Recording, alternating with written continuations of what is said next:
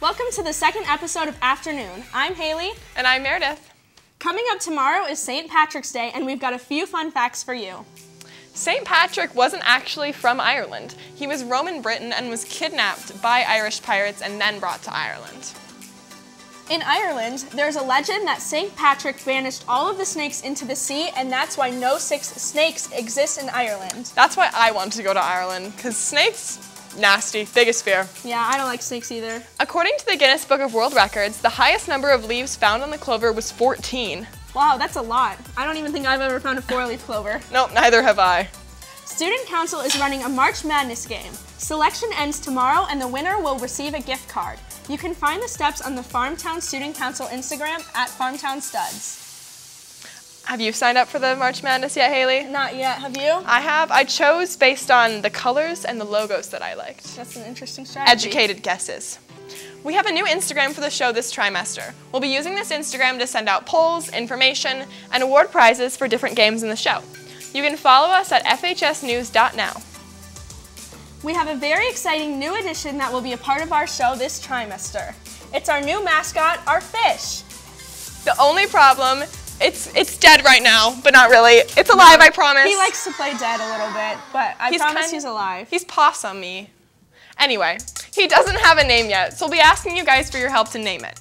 You can go to our Instagram story under fhsnews.now to vote and give, he's alive, I promise. There he is.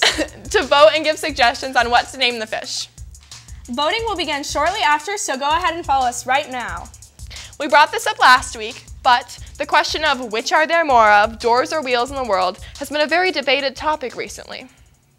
So we went to you guys in the comments to figure out what your thoughts were, and here are some of your guys' thoughts. Hey FHS, I'm Will Hornblatt. I'm also going out with Holly right now, and we're going to go ask some questions in the lunchroom.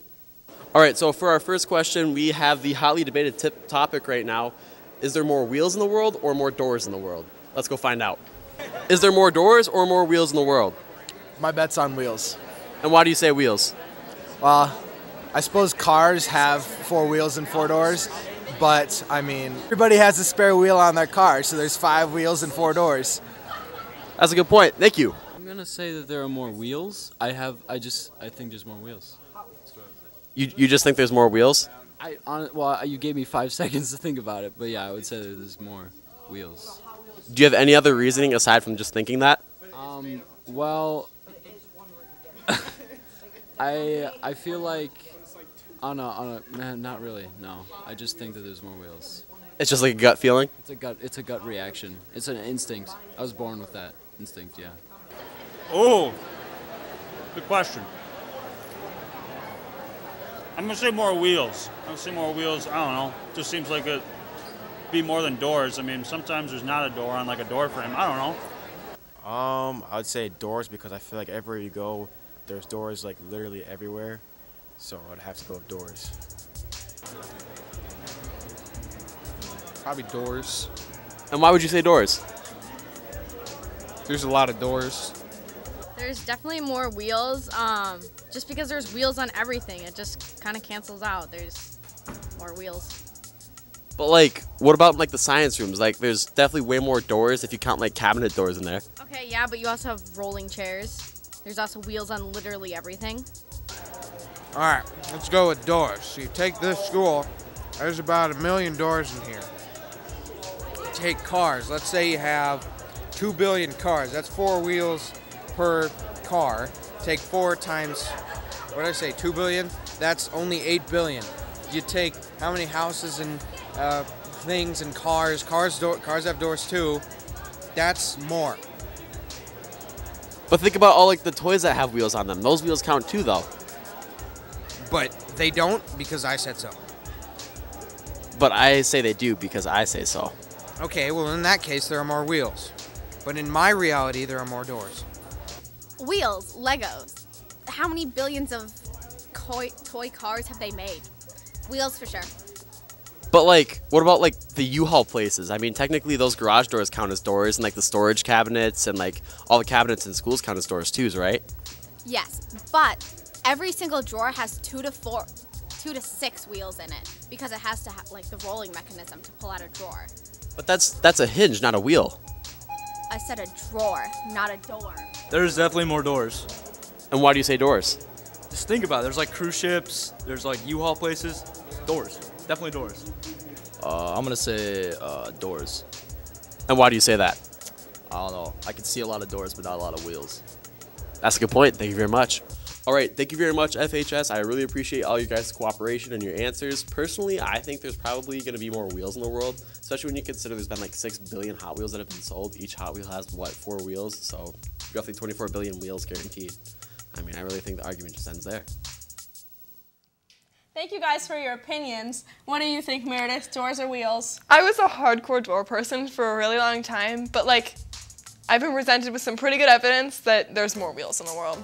Yeah, I was doors at first too, but you know, I think I've got to go with wheels. There's my educated opinion.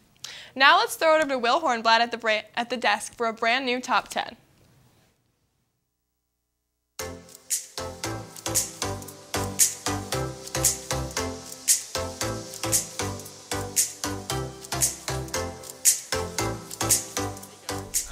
You again with another top 10. This time I'm actually joined by my co-host, the Goldfish.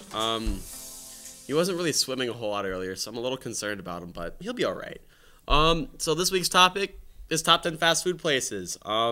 Last week I heard you guys everyone was a fan of the Coconut Mall being at number 1, especially the band room. So thank you for that. That made me feel really happy. And without further ado, let's jump right into it. At number 10, we have McDonald's. I feel like this is just your control group fast food place. Like, it can't really get much better than this, nor can it get much worse than this. You know, it's affordable. You go there with your friends, and, you know, you get your food and you get out. At number 9, we have the only pizza place on this list. It's Little Caesars.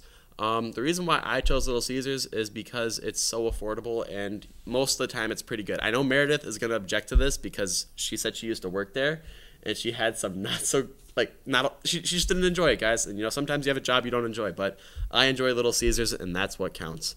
Number 8, I don't know, guys. You guys are probably not going to be very happy with this, but it's Cane's. I'm sorry. And I'm sorry, okay? I can feel you guys yelling in your TC or your 5th hour rooms right now.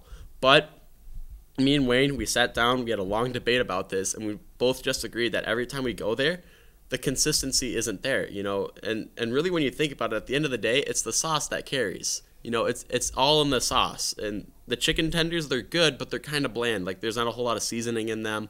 The fries are always soggy. Nobody eats the coleslaw. Like, if you eat the coleslaw, tip of the hat to you. That's I don't know. That's a little scary. Number 7, we have Panda Express. This is just my favorite, you know, chain Chinese place. You know, Panda logo is pretty cool. And Chinese food, it's hard to go wrong there. Number 6, we got Jimmy John's. This is the only sandwich shop on the list. I feel like Jimmy John's is the compromise between, you know, like the Subway fans and the Jersey Mike's fans. Oh, Devin played a laugh track. Thank you, Devin. I don't know. I feel like it's also kind of falls in between that range too, because like Subway's pretty affordable. Jersey Mike's is known for being like higher quality but also kind of expensive, and Jimmy John's is like that middle ground. So I feel like everyone can agree on that. Number 5, you know, the list really wouldn't be complete without it. It's Chipotle. You know, it's kind of like, you know, there's Qdoba, there's Panchero, and there's Chipotle, and I just feel like, while personally I'm more of a Panchero's fan myself, you know, game recognizes game, and Chipotle probably takes the crown out of those 3. Number 4, I feel like this is a place that you could go to with all your friends and everyone would find something that they like. It's Culver's. You know, you're not in the mood for a burger. See, Devin agrees with it. The sound guy knows what's up.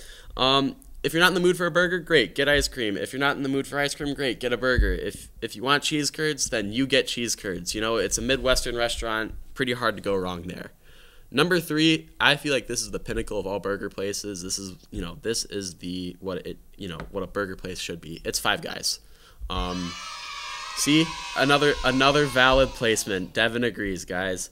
You go there and you always get more fries than you bargain for. You ask for a pond and they give you an ocean. You ask for a moon and they give you a planet. They don't cut you short at Five Guys, and we appreciate that here at the top 10 list. Number 2, this is for my friend Joey. He's a big fan of Taco Bell, so here's to you, Joey. Taco Bell. I feel like this is another place like Culver's where, you're not in the mood for tacos, great, you get a Baja Blast. You're not in the mood for a Baja Blast, great, you get tacos. Or, they brought nacho fries back, guys, and nacho fries are just so good. I feel like there's something for everyone at Taco Bell. You can't go wrong there. And number 1, this isn't a lot of people. Number 1, drum roll. This isn't a lot of people's number 1, but it's my number 1 because I think the food's pretty good. It's Chick-fil-A. Hard to go wrong there. The classic chicken sandwich. You got your waffle fries. You got your iced tea. But the lemonade there is pretty good. I don't know. I think cane sauce is better than Chick-fil-A sauce. I don't know. Chick-fil-A sauce is kind of sweet for my taste. But I don't know. I just feel like Chick-fil-A, it deserves at the top. Those employees are also really nice. And I don't know. I was looking at other top 10s, and they always outperform other restaurants financially. So I guess financially they're the big dog. And now, top 10 list concluded. Thank you so much for listening, and now I'm going to throw it over to Meredith and Haley. Thanks, Will. What do you think about the list, Meredith?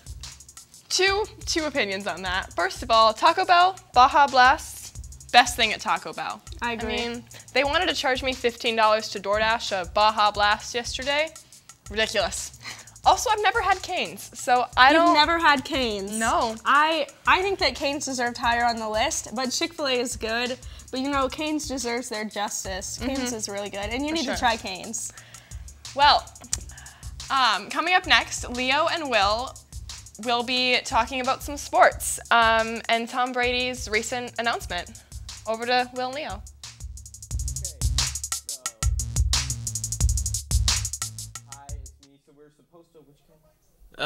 Camera 2. Yeah, I was told it was going to be 3, but we were supposed to have an interview today like we did last week, but unfortunately that didn't work out. So instead, Will and I are just going to talk a little bit about Tom Brady. So Tom Brady... He's back. Yeah, he's back. He only could stay retired for 2 months. I mean, you can't kill a legend, and Tom Brady is certainly a legend. I don't know. What do you think, Leo? What do you think about this? I mean, no one really thought he was done. I mean... I thought he was done. Drew Brees is gone. Aaron Rodgers is, kind of approaching the end. I thought, we're seeing the end of those early 2000s draft class, and, we're going to see this new era of quarterbacks, Yeah, Brady coming back really isn't surprising news. I mean, he pulled the Brett Favre coming out of retirement when you said you were going to retire. Oh, yeah. And... I don't know. I feel like, you were talking about this earlier. Now Aaron Rodgers has some competition now for the Super Bowl. Yeah, I was really worried because I'm a big Vikings fan, as a lot of people watching know. I even got a Vikings jersey on. Oh, there we go. Yeah, so I'm a big Vikings fan, so I was really worried when Aaron Rodgers re-signed. I was worried that the Packers were going to win the NFC. I was worried that they weren't going to have any competition. But now that Brady's back, I'm a little bit more confident in the Buccaneers and that they'll stop the Packers. And I mean, there's other teams that could stop them too, like the Rams. The Rams could go back again. I was worried about the Packers, them re-signing Rodgers after Brady retired, but now Brady's back, so. I don't know. I want Joe Bird. Joe Bird deserved that ring, I think. And we were let down. But I don't know. I feel like, we're kind of in that stage of the NFL where a lot of these franchise people are slowly starting to, not want to be with their teams anymore, especially Devontae Adams in Green Bay right now. I heard he wants out pretty desperately. Yeah, he got a franchise tag for 1 year. But I mean, he's not getting paid that much. Even Christian Kirk now is making more money than him. Yeah, and you said just recently Carl Nassib didn't he just get released? Yeah. I don't know, man. It's crazy. That's what I've been really enjoying about that's what I enjoy so much about springtime is the NFL has a lot of these transition moments and big shocker plot twists. Tom Brady's coming back. Tom Brady's retiring. We released blank, whatever. Yeah, I mean, even though Brady is 44 and he's going to be 45 next year, I think him retiring was more of a shock than him saying he's going to come back. Yeah. How do you feel about the name the Washington Commanders? Washington Commanders. I mean, it's just a generic name. I feel like we wanted something more special.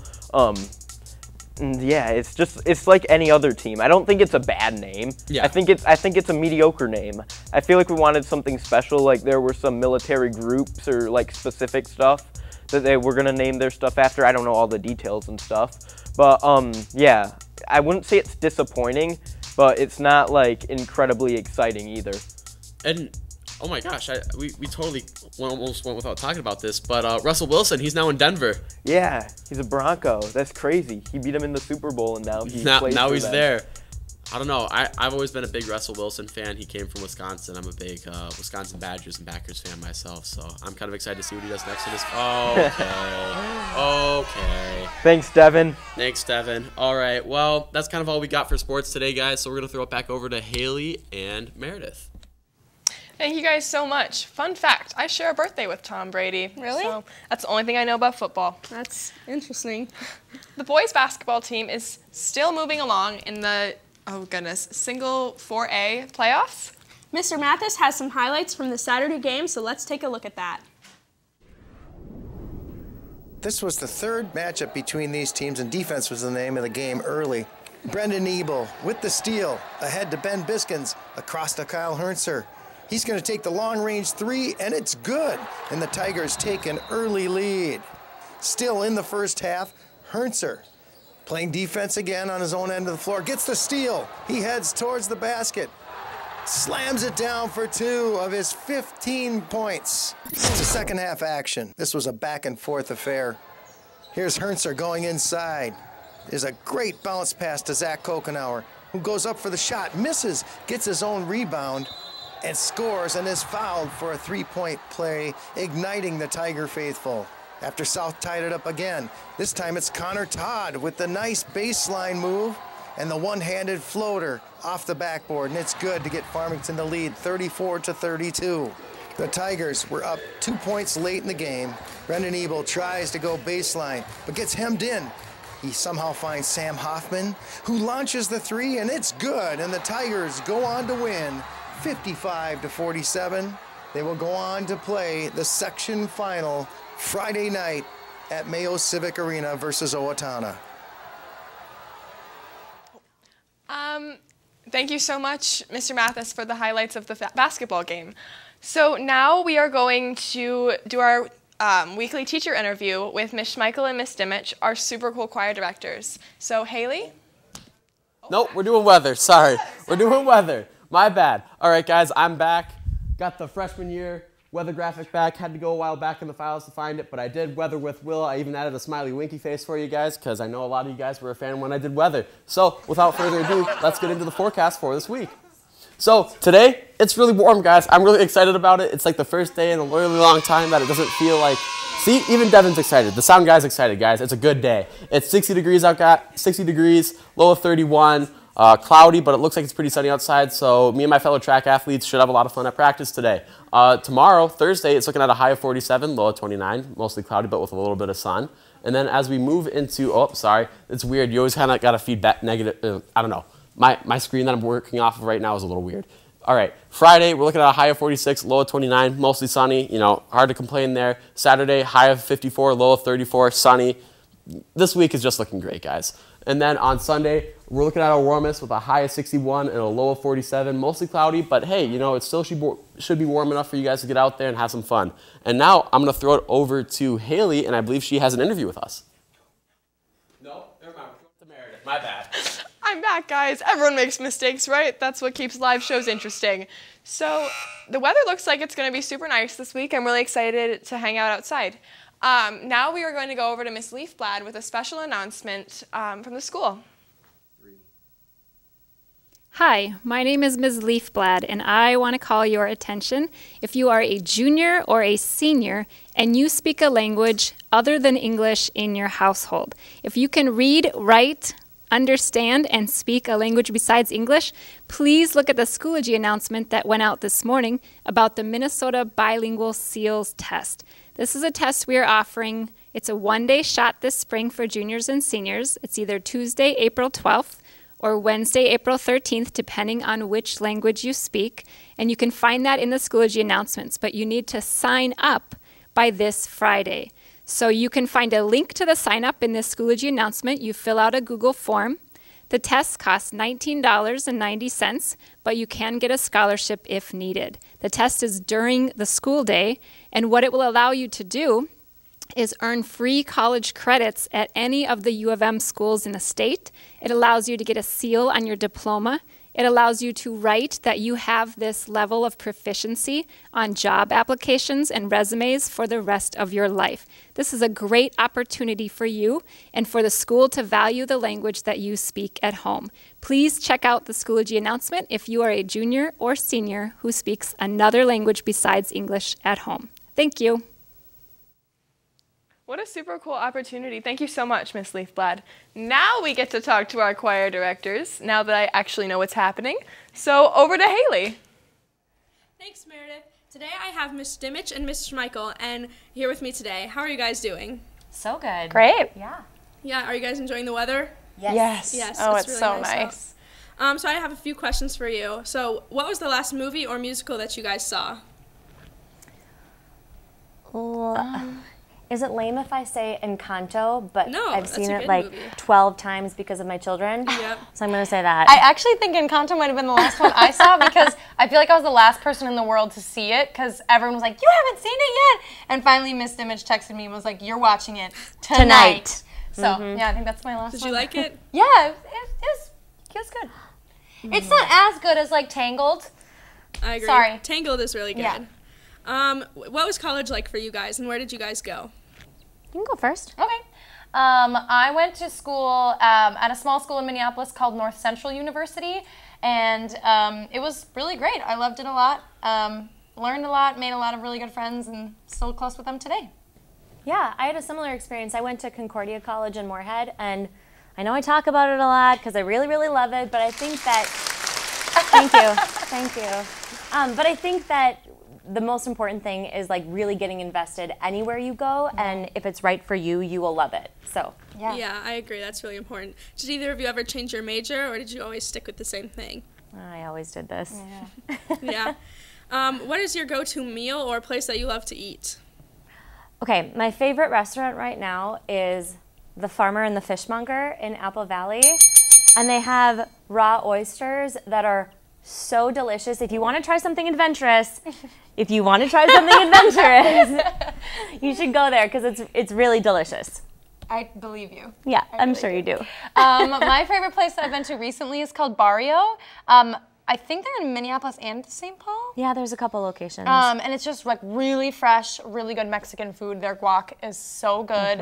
And it's just fun to taste food that's like so fresh. Yeah, I haven't heard of that, but that sounds really good. I hear that the next choir concert is coming up pretty soon. When is it and what time and who is performing at which times? All right, well, our concert is tomorrow, Haley. Yep. Are you going to attend? I will be attending. Oh, that's good because she's important and she's in choir.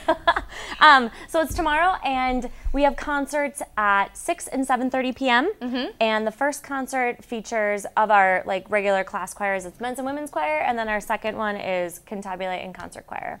Yeah, and this concert's going to be really cool because we're featuring music from all around the world. So we're singing in 13 different languages from almost every continent. So it's going to be really exciting. Yeah, why did you guys choose this theme for this concert? We just wanted to showcase all of the beautiful music in the world that's not just our own cultures, and really celebrate cultures of other people. And we think it's so cool that everywhere you go in the world, music is a part of their life. Everywhere you go, people sing, and that's important to them. And so, you know, we're not alone in that, and we wanted to celebrate all the different ways people can do that and all the different ways that it sounds. Yeah, I agree. I'm really having a fun time singing in all the new languages that we've learned.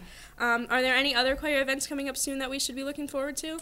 Yeah, in just a short month and a half, we have Cabaret, which is like our big musical theater and variety showcase. And it's really, really fun, showcases talents of all of our students in very different ways than a regular choir concert. And it's just really exciting. It's going to be crazy cool. April 30th. Yeah. 3 and 7 p.m. Yes. Be there. And for my last question, what is something that most people don't know about you guys? 4 years ago, I taught myself how to whistle. I never knew how to do it before, and I always thought it was something like you were born with. And then one year, anytime I was like, I had passing time between classes, I would just practice over and over again. And now I can whistle. So don't believe what you hear. That's interesting that you say that, because a fun fact about me is that I'm a terrible whistler. Really? I can sing in tune all day long. I cannot whistle a melody. If you did one, I could not repeat it. That's sad. I know. Yeah, I'm with you. I can't whistle either, so yeah. Thank you guys so much for coming on, and now we're going to throw it back over to Meredith. I don't know about you guys, but I'm super excited to watch the concert tomorrow, especially to see Haley perform. Last week, we introduced a riddle. It'll show up soon. There you are. With a location to find in the school. We're extending the hunt another week, and the form will be in our Instagram bio, FHSnews.now. So if you haven't yet, go follow, go vote on the fish, because he needs a name. I'm tired of calling it it. The winner will get a Culver's gift card, so submit your guesses by Tuesday. Today we're going to finish up our show by playing a game, so feel free to play with us, and we will be playing Guess That Movie, hosted by one of our producers, Holly Foss. Thanks for that, Haley. Okay, so we're going to be playing Guess That Movie. I'm going to be giving 2 hints and a quote, and then you guys try to guess what the movie is. So your first hint is it's a murder mystery. The second hint is that the family members are the suspects. And the quote is, you make a pretty lousy murderer. What do you think the movie is? I don't know. I haven't seen a lot of murder mysteries. Is it the one with Chris Evans and the sweater? Like the sweater? What's it called? Knives Out? Yeah. Is it Knives Is it Out? that one? It is Knives Out. Good job, guys. That was good. Look at that. That's a good movie. So for the next movie, your first hint is it's a comedy and it's a musical. And the second hint is it's about an a cappella group. And the quote is, even though some of you are pretty thin, you all have fat hearts, and that's what really matters. I know it. It's Pitch Perfect 2. I know it's the second one because Fat Amy says it, and that's one of my favorite movies. It is. Good job, Haley. I thought you were going to get that. Pitch Perfect 1. It might be 1, but I don't know. Okay, so for the third movie, the first hint is it is one of the most popular movies of all time. And the second hint is I love you 3000. And the quote is, I guess that's a quote too, but I get emails from a raccoon, so nothing sounds crazy anymore. So, I know it. It's Avengers Endgame. Personally, I didn't think Avengers Endgame was that good. I might get a little, I don't know, hate for this one, but I thought Infinity War was better. I gotta disagree with you, Meredith. I thought Endgame was better, but you are correct. So, for the fourth and final movie, your first hint is it's based off of one of the most popular books of all time. Your second hint is short people with hairy feet. Thanks to one of my friends for coming up with that one. And the quote is, I don't know and I would rather not guess. I have no idea. What? Hold on, I will spitball here. Go for it. In Star Wars, there's the short little Chewbacca people. Is it Star Wars? It's not Star Wars. Okay. The Lorax? No. Oh, okay. I really thought that was it. Is there some sort of thing that's I have no idea. Short people with hairy feet? This is a I don't know. I don't know. I give up. It was The Lord of the Rings.